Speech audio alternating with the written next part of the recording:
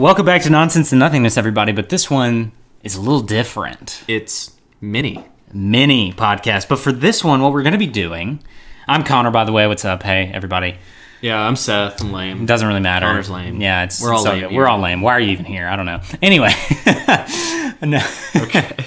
Anyway, we have this random topic generator. What we're going to do is we're going to randomly generate a topic. We have no idea what it's going to be, and we're just going to give a quick and dirty opinion, whether it's dirty, very dirty, opinion or take or anything like that. It's going to be quick. It's going to be fun. Let's do it. Topic number one. Topic number one is lions. Lions, badass cats.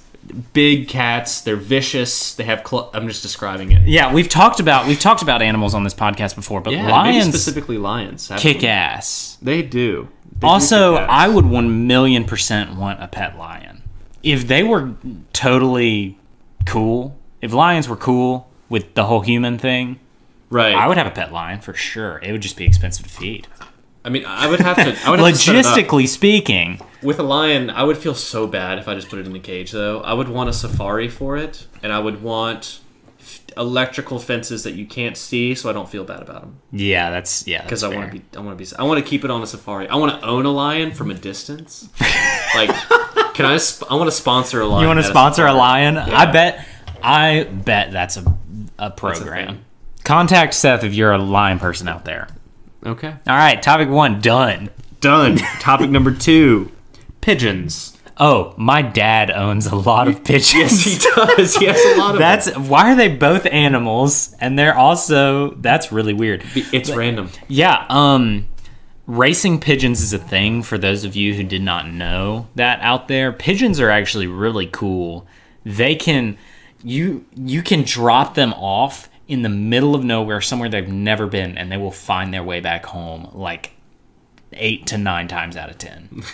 8 to 9 times. So like every 10 you send out, 8 come back, and it's like... Well, I mean, it's probably a little bit more of a success rate than that when they have each other to rely on. Right. But if it's just one it's like humans, you know? If you're in a city that you've never been in before, you're like, ah, shit, I guess we turn left. And then your friend is like, no, I remember this part. It's definitely right. Mm-hmm. Pigeons are like that, I'm sure. Are those pigeons the same ones as the ones that are just like in the city pecking at French fries? Mostly, but there's been selective breeding that's gone on in homing pigeons because they're technically domesticated to a degree. Okay. So the selective breeding has changed them a little bit as far as color and genetics goes and stuff like that. But you can tell the difference from a genetic perspective between domesticated homing pigeons and wild pigeons in the park from a scientific perspective. Okay.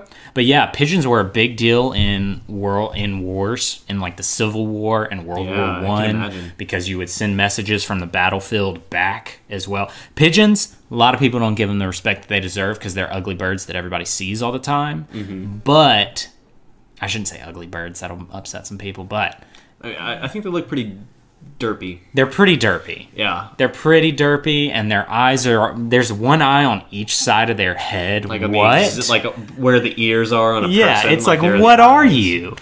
Yeah. Anyway, pigeons. Pigeons. You ready for topic number 3? Let's do it. Lighthouses. I have nothing to explain here. They're wonderful. Uh-huh. No, that's actually one of the symbols of Mississippi is the Biloxi Lighthouse. It is. And I think lighthouses are important, but probably less important with navigation. But let's dive deeper here. Okay. You are the lighthouse guy. Not like you specifically, but if you live in a lighthouse, that kind of sucks. Man, your job just got invaded by flashlights. Yeah, How bad does that you're feel? out of a job, one. But if we go way back, you never leave work. I mean, I guess, yeah. Right? Okay, yeah. You never leave work. You're just in that lighthouse all day long. And it's a high-pressure job. If it goes out. It's on you, buddy. Yeah, if things go sideways, that's on your head.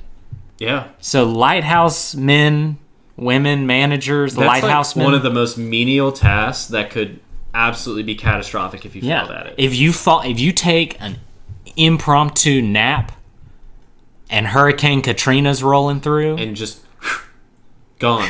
Done. and everyone died, and it's Game your over. fault because the sailors didn't know where the land was. But talk about being automated out of your job. That hits poor you guy. hard. Like, I'm just going to go ahead and say it. Your future probably was not bright if at the peak you are an asshole. you were a lighthouse lighter. Have you seen Aquaman? No. I'm pretty sure they lived at or his dad was a White House, and he hooked up with this hot babe from... She was basically a god. So Okay, cool. maybe people in lighthouses have secrets that we would never know. I bet they would know about the mermaids. I bet they would. Next topic. Snakes. We're getting all the animals. Saw a today. 5-foot snake yesterday. What kind? Black snake. Was So it's not poisonous. Okay. They're or black runner or whatever they were, approximately 4 to 5 feet. It was really big. Did it scare you?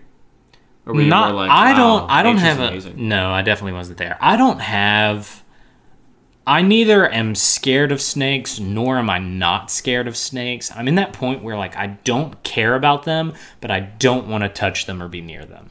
You know? Yeah, there's that mutual respect. Yeah, like I'm fairly indifferent, Okay. but I don't want to be around it. That's fair. That's fair. I would definitely, if venomous snakes, I have a moral quandary with like keeping them alive.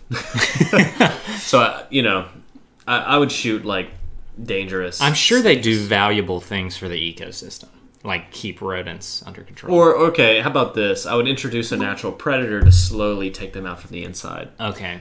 Like apparently bass eat like poisonous water snakes, like What? baby ones. Bass do, yeah. Wow, bass are badasses. Yeah, that's why everybody It's a keeps them in their badass pond. bass. That's Yeah, badass is actually just bass, but longer. Wow. with a D in it. Next topic: criminals. What do you have to say about criminals? Are you soft on crime? I am technically a criminal. I got a ticket once, so. Yeah, I speed all the time. Oh shit, that's dirty. I mean that could go deep. It really could. You know, it's Criminal like, do we want to talk justice, about our prison system? mandatory minimums? There are tons of things to talk about here. Also, I don't know if you on Netflix have you ever seen the series Jailbirds or heard of it? I've heard of it. I haven't seen it though.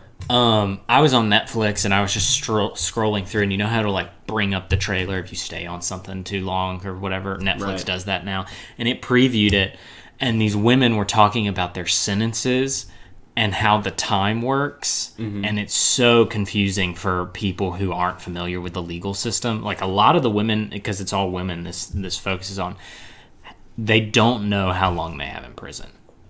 Really? Yeah, because, and it's not because they're like, oh, stupid criminal. No, it's because they're like, well, my time is 2 timed and doubled because of this, but then you subtract that, and it's like, whoa, that's Yeah. crazy. Probably hard to keep up with. So yeah, criminals are criminals. I support our police. Next topic: politics. Ooh. Wow. What do you identify as, Seth? Straight white male or no? Yeah. No. I don't know. Definitely right of center. And then there are probably a few issues that I'm more willing to hear some left leaning arguments about. But I don't know. Economy, family values, a lot of things right leaning. If you had to give yourself a political party label, what would it be? Like you had to, someone's holding a gun to your head. Man, probably mainstream Republican, honestly. I don't want to say Interesting. libertarian Yeah. because I feel like they're kind of weird. I would probably be libertarian. Really? That's probably what I would be. I Actually, just- that is what I would be. Yeah. Just straight libertarian? But I don't know that I don't know that I identify with everything on that realm, and I don't really like the whole. I'm kind of a moderate. I'm socially kind of liberal in several ways. I'm economically pretty conservative from a political perspective. And honestly, I feel like that's a pretty popular viewpoint, like down here in like our age group. Yeah, in It's our like age group, it is. very like right leaning on economy, but and especially our generation. Do some trickle down economics, but let the gays get married. Right. And Yeah. honestly, the gays getting married is a libertarian issue. Oh, for honestly. sure. And then the left-leaning issue would be, force the religious bakers to do gay weddings. Yeah. And that's something that I'm not down with. I'm not down with either. So, I don't know. Because you can find because guess what? If there are no bakers in your area who want to do a gay wedding, you just found the holy grail of a business. Boom. You have no competition. Yeah. You become the baker and bake for all the gay weddings. Yep. And you become a great cake boss. Gay cakes. Gay cakes. Welcome to Gay Cakes. Welcome to Gay Cakes. How may we take your order? Okay. Next topic. Politics to gay cakes. Freaks. What does kind? that mean? I mean, like... There's so many ways you could use that word. Oh. Not to marginalize any groups. Okay. Great way to qualify any sentence. But people who wear tails in like day-to-day life, like you're not going to Comic-Con, you're not, and this happens at school, this happens at State, right? Have you ever noticed that? Really? I walked into Fresh one day, a cafeteria on campus. I look over at a booth, and there's a whole community of people wearing cat ears and noses. Their faces are painted with whiskers, and they're like college-age students. They have tails and mittens on. And I had seen a couple people. I'd seen them as individuals across campus a little bit, but they had like a meeting. Is this a consistent thing? I don't know if it's consistent, but it happened like twice, so mild. You sure this isn't just like a Cats-themed day party? Like this? No, it happened at Fresh, and this was. You know how lunch? you can see people and you're like, oh, you're wearing a costume. Right. No biggie. But you can also see someone and you're like, oh, this is your lifestyle. Was it like It was a lifestyle vibe. Okay. They were like touching each other in the way cats would. Yeah. They looked weird. And to me, if you do that, you're kind of a freak. No judgment. But you're kind of a freak. But if you're going to Comic-Con or whatever, that's cool. You do you, because that's your vibe or and a that's what you're costume into. party. There are plenty of normal reasons to wear a cat outfit, I guess. But honestly, I know what you're talking about, and I've heard of these people, the furries. Yeah. The furries. Furries are weird. They're people too, but it's a little freaky, and especially to indulge in a cafeteria that half of the student body goes to on a daily. If you're a furry, though, I want to talk to you because I want to email us. Email us at nonsenseinnothingness@gmail.com. Okay. But I'm just interested because maybe I could learn something. I'm all about knowledge. I agree. I love your perspective on that. I mean, I think it's weird, but maybe they could tell me something and I'd be like, oh, I get it. Yeah. Okay. Moving on. And our last topic, vanilla. I had some vanilla ice cream about an hour and a half ago. Really? Yeah. Oh, really? Yeah. Vanilla. Great ice cream flavor. One of the best. Beautiful bean coming out of that vanilla Is plant. it beautiful? It's like a brown stick. But it smells so good. It does. But isn't vanilla weird in the sense that there's cheap vanilla, but then there's also vanilla that you can spend whatever you want to spend on it. Yes. Like it could be super expensive. It can also be pretty inexpensive. Yeah, there are amazingly developed flavors in vanilla. But also, vanilla is a lie. Okay. So what I mean by this, if you ask any child to smell vanilla and they don't know what it is, they're going to say, that must be incredibly sweet. I want to drink some. I want to take a sip of some. Okay. Right? But then you do, and it's like kind of bitter. It doesn't taste good. Right. But it smells good. That's why we put vanilla in things, is because like our olfactory likes the smell of it.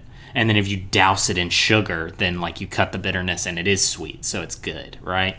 Right, but I think the essence of vanilla is an amazing flavor because it's so palatable for so many people. And yeah, you're right. It's literally a derogatory term. You're right. It's vanilla. Like he's a vanilla guy. That means he's just plain and like everybody thinks of him as a B+ guy. Yeah, but people shit on vanilla and they shouldn't because it's good. I agree. Like it's just good. Sometimes there's some deluxe vanilla out there that's just incredible. And you might vanilla might not ever be your first choice, but if someone said, "Hey, you want some vanilla ice cream, most people are going to say, sure, because I like vanilla. Yeah. But you might not choose it. And if you are serving ice cream at a party, what are you going to pick? You're going to pick chocolate and vanilla. Because yeah, everyone likes chocolate. Some people vanilla. like chocolate, and the people that don't will be happy with No one's out there going picking out pistachio. mint chocolate chip. Which is I one do of my love favorite mint flavor. chocolate It's chip. my It's the favorite. shit. It's so good. All right. Well, Anyways, I guess that's it. welcome to, for the first time, It's getting late. Mini Nonsense and Nothingness. Hope you enjoyed it. If you did, let us know. Leave us some feedback. We'd love to hear what you think about our shotgun style approach to our topics and our mini episode, and we'd love to hear from you. Yeah, sounds good. All right. We'll see you next time.